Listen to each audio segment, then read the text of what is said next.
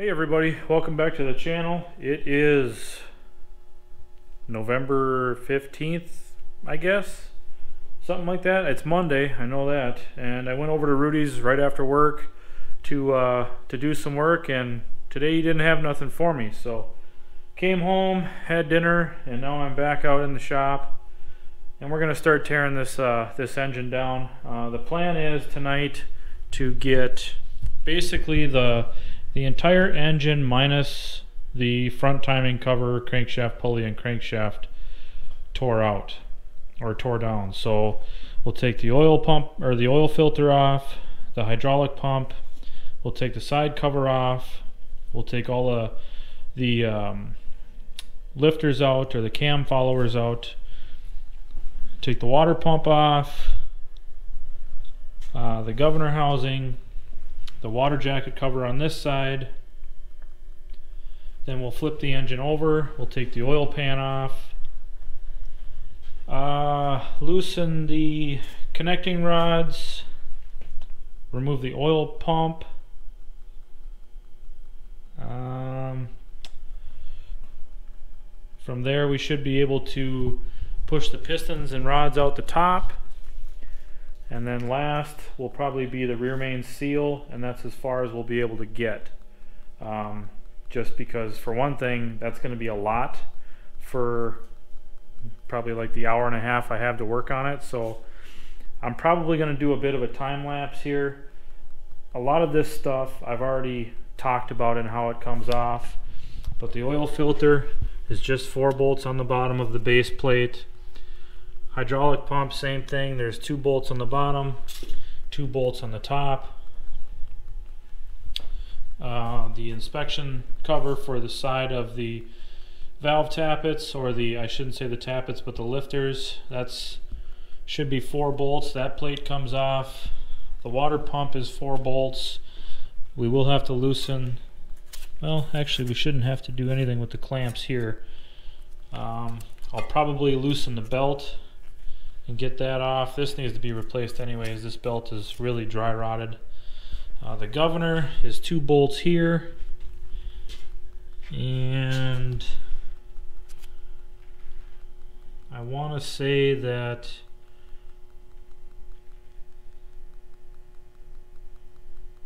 I think there's 1 bolt here at the bottom that holds it, that's covered with dirt. Yeah, I think it's right here. And then the side cover for the water jacket is just a bunch of mostly bolts, but there are a series of nuts on studs as well. Oil pan has a whole ton of bolts on it, but it's really self-explanatory. You really can't mess it up. So before we get started, I kind of made a makeshift table here. You know, all the times I've worked on tractors and I haven't gotten myself one of them rolling tool carts, so a couple 5-gallon buckets and a half a sheet of plywood does the trick. But this is what I do to organize all my bolts. It's really cheap and really easy. All you need is a box of Ziploc bags and a permanent marker, and then I just mark on them: oil filter, water pump, rear main, water jacket cover, lifter cover, live hydraulic pump, oil pan. And I've got a whole series of bags that I've already filled up with bolts, you know, from splitting the tractor and doing all that. So there's still a series of parts here on the ground I haven't gotten around to picking up, but I've been so busy, you guys. It's been crazy, but let's get on with the wrenching, because like I said, we don't have much time. So the goal is to get this thing as bare as we can, minus the timing cover and the crankshaft. So let's get started.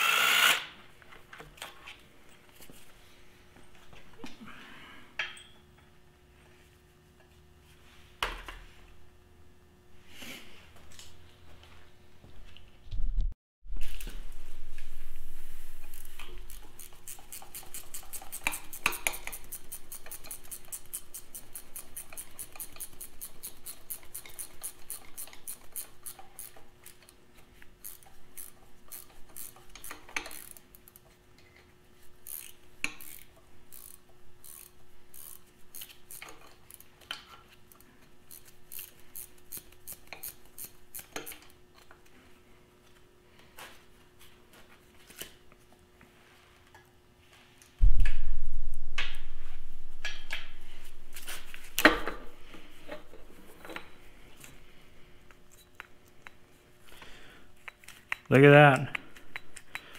That's a problem right there.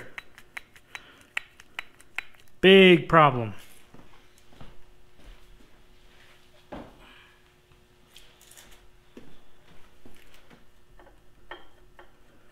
Oh boy. Another problem.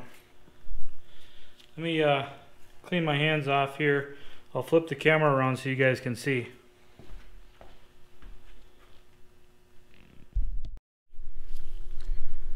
Okay, you guys are going to have to bear with me. I'm holding a flashlight and the camera with one hand. And see the cam gear here? I don't know if you guys can see that, but you can hear it for sure. It is way loose. Just like the live hydraulic pump gear.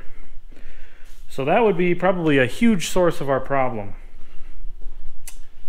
Which is what I suspected. I was kind of suspecting there was a problem with the timing gears, and there is. So let's keep going. We'll pull the plate off the side here, pull all the valve lifters out, or the cam followers I should say. Then we'll work on the front end and move around to the other side, and then we'll flip it over.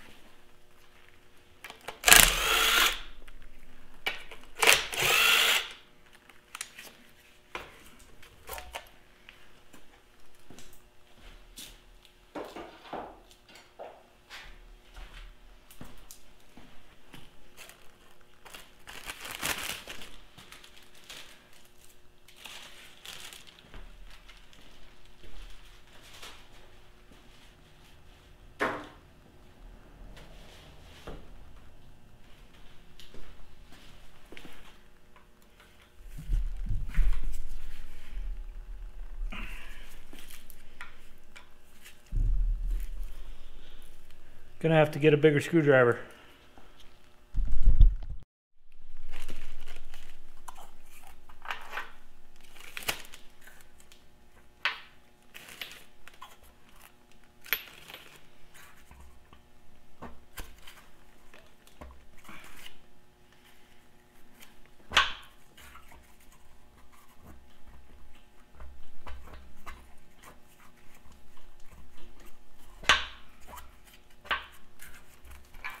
For some reason that one don't want to come all the way out.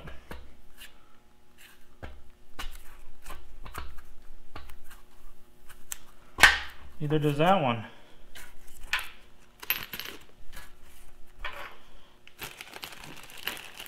We'll have to figure these two out.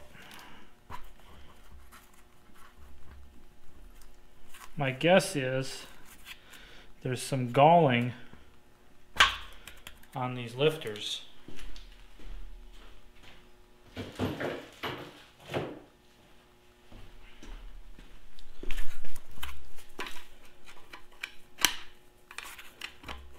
I do not recommend doing it this way.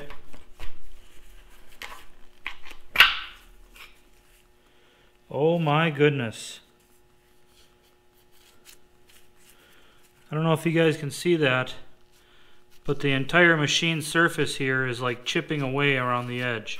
It should be perfectly circle and round.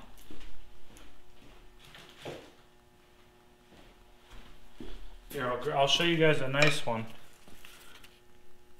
If you can see the difference here, very deteriorated. Not really any wear on the face, but the edges are terrible.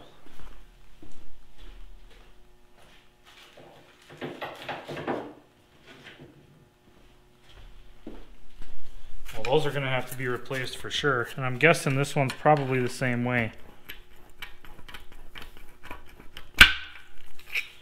Oh yeah, terrible. Terrible. If you guys can see, this entire edge is just eaten away.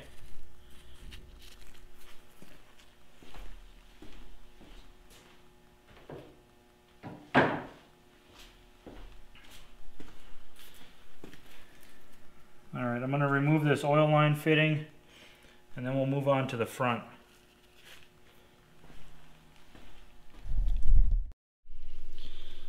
Okay, the first thing I'm going to do with this water pump is I'm going to loosen the collar here, the adjustment collar of the front flange. And in order to do so, there's a lock nut here with a set screw. So I'm going to loosen the lock nut and then turn out the set screw so that I can turn, so that I can turn this collar.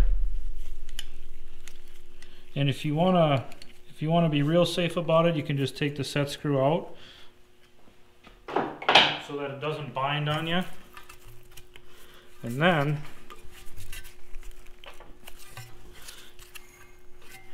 you might have to give it some persuasion with a brass punch.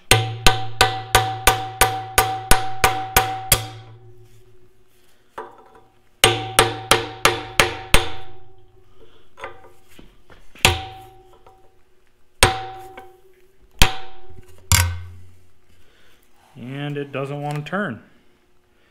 So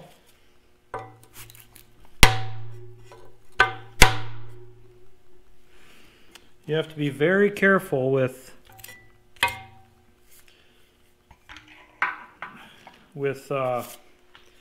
using any type of steel tools on this collar, because these collars crack very easily. So since this one's being difficult, what I'm going to do, I'm going to take the fan blade off and then clean up these threads and then put a whole bunch of lube on there just to see if I can get it to, let's see if I can't knock it down the other way a little bit.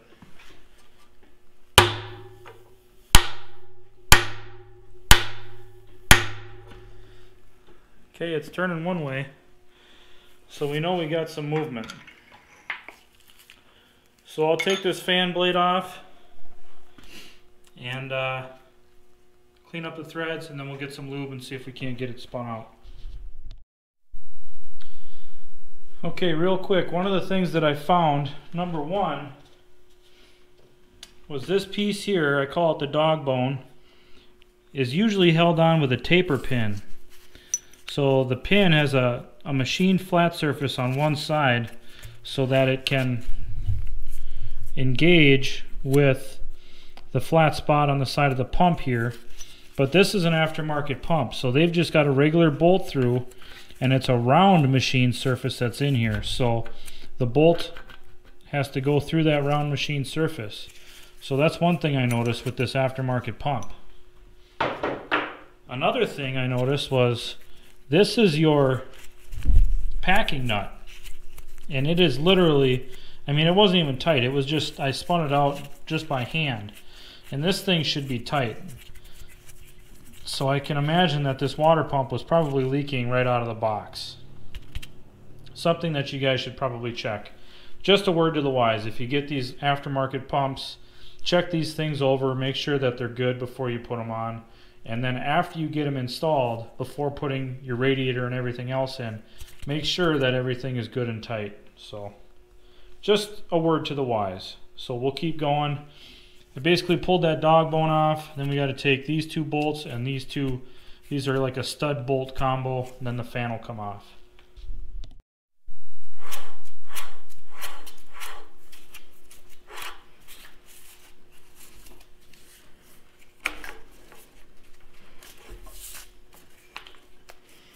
All right, so it took quite a bit of doing, but I'll show you really quick.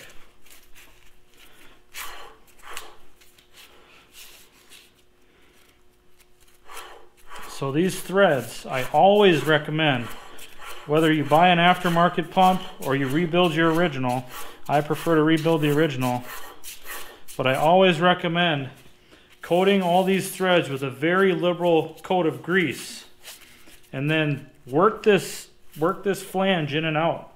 Well, now it's stuck. Probably just needs a light. There we go. Work this flange in and out several times. That way you get the grease evenly distributed on here. Wipe off any excess, but always leave these greased. You know, just wipe it off with your finger. You don't have to use a rag because that'll take it out of the threads on the pump. But this is how you adjust your belt tension for the crankshaft to fan or water pump belt. So now that we got that done, we can pull the water pump off, move around to the other side, do the governor.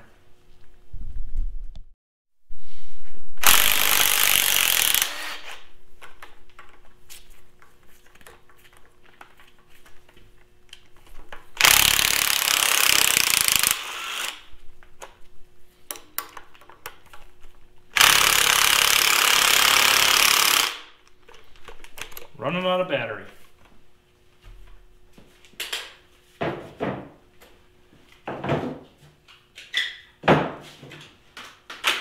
I'm also running out of battery on my camera, so.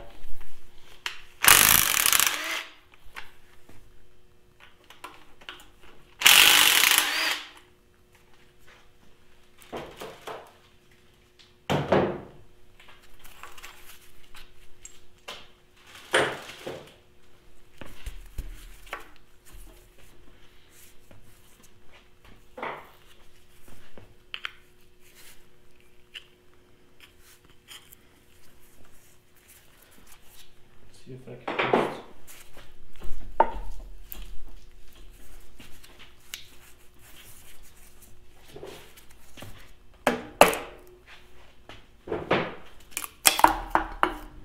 All right.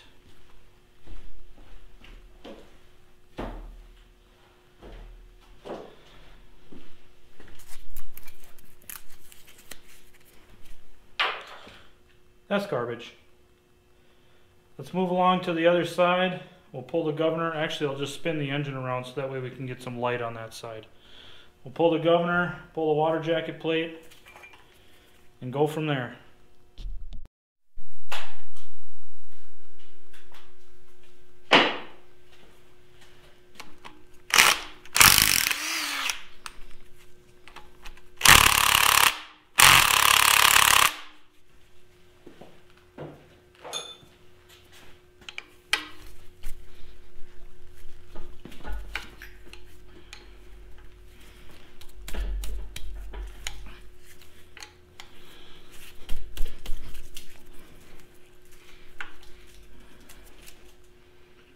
Okay. Gonna have to try a different attack on that one.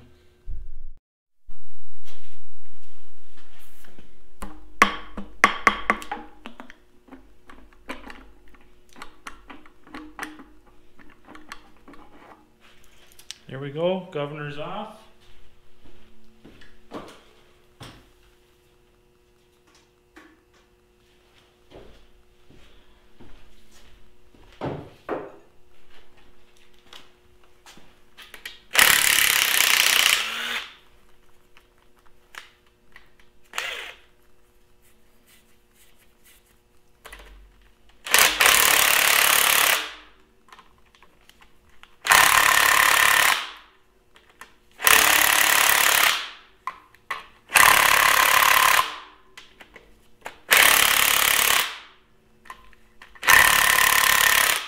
Not doing very good so far.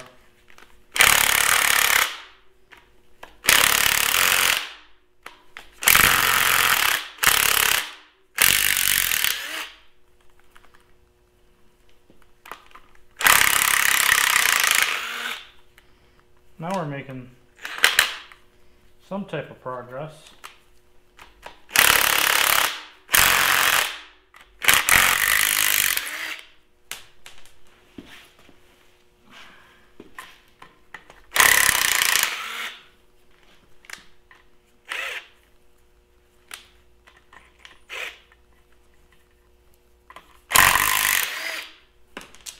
Well, I don't know why all of a sudden it's working now.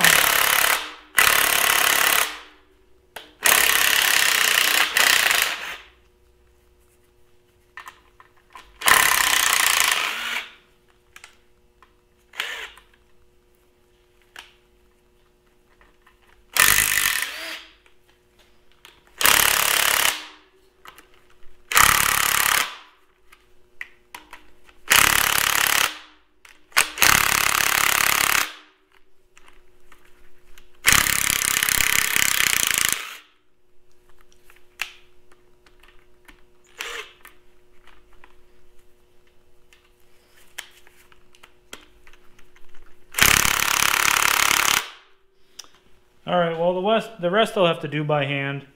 Like I said in, I don't know if I mentioned this in a previous video, but my air compressor motor, the electric motor, took a dump, so no air tools.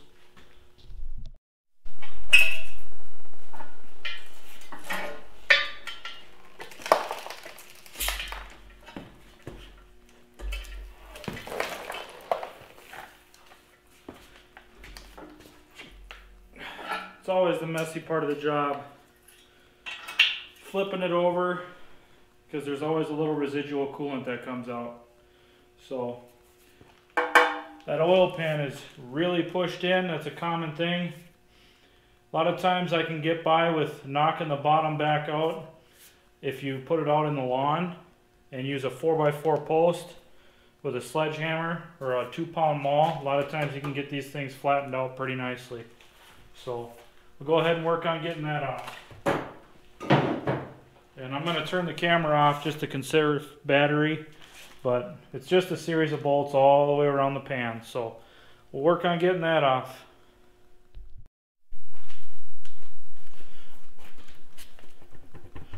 Oh man, that thing's not even, it's not even stuck down.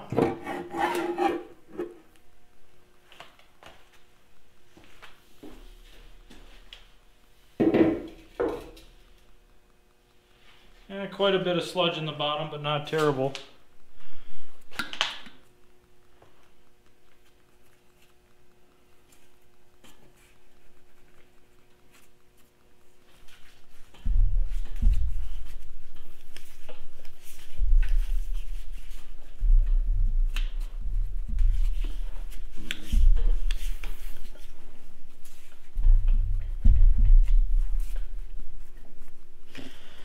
Well, the good thing is it doesn't seem to be a whole lot of play in the rod bearings, so that's good. Let's go ahead and get the oil pump out, and then we'll, it's just these 2 bolts here, then it should pull right out. Get the oil pump out, then we'll start working on the, oh, this doesn't have fold over locks on it, it's got safety wire on everything, which is good because I have lots of safety wire, so, or mechanics wire if you will. That's good. Saves us a step. Pull the oil pump out, loosen and remove the rod bearing caps. Oh, this one, 2 of them are missing safety wire.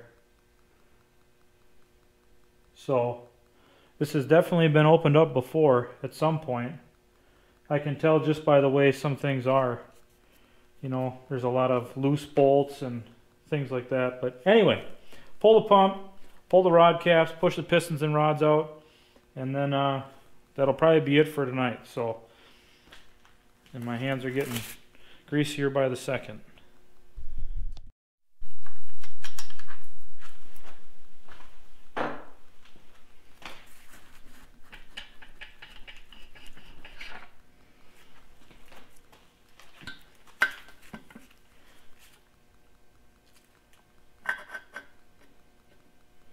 Well, the good news is the oil pump has virtually no play in the top.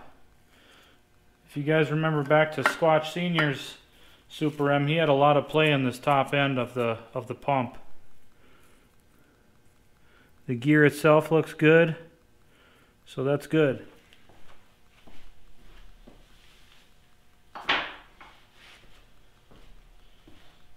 So now that my hands are all full of oil again, now we'll get rid of this mechanics wire that's left on number 1 and 2 cylinders. 3 and 4, it's missing.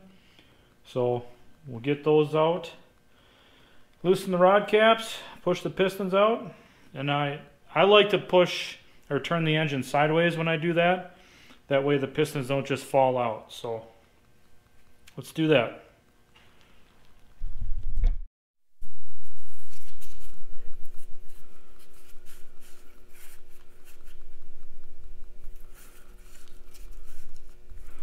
Well, just on first inspection, I got the pistons just pushed out the top just enough to clear the rings.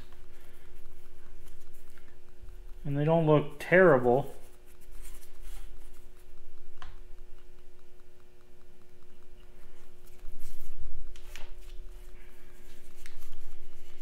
But let's get them all the way out here. And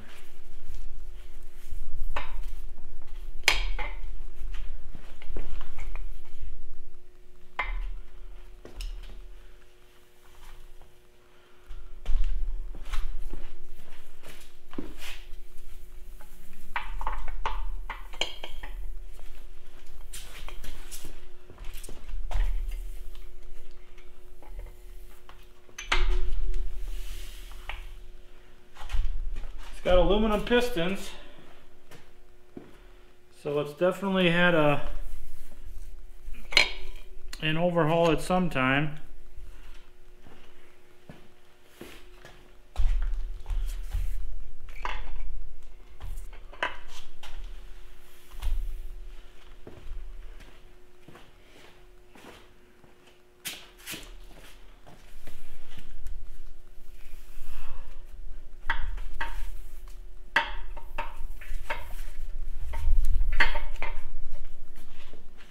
The ridge on number 1 cylinder, whoops, sorry, is, sorry again, quite pronounced.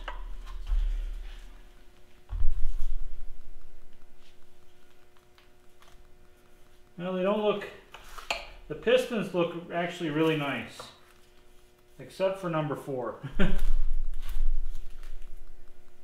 Number 4 and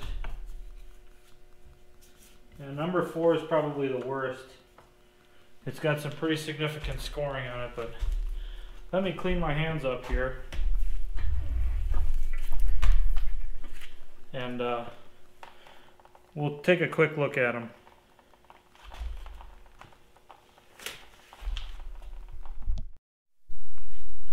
Tell you what, guys, change of plans. I just looked at the clock and it is time for me to get inside, and in order to do that I gotta clean up, because if I leave it like this it's gonna drive me nuts.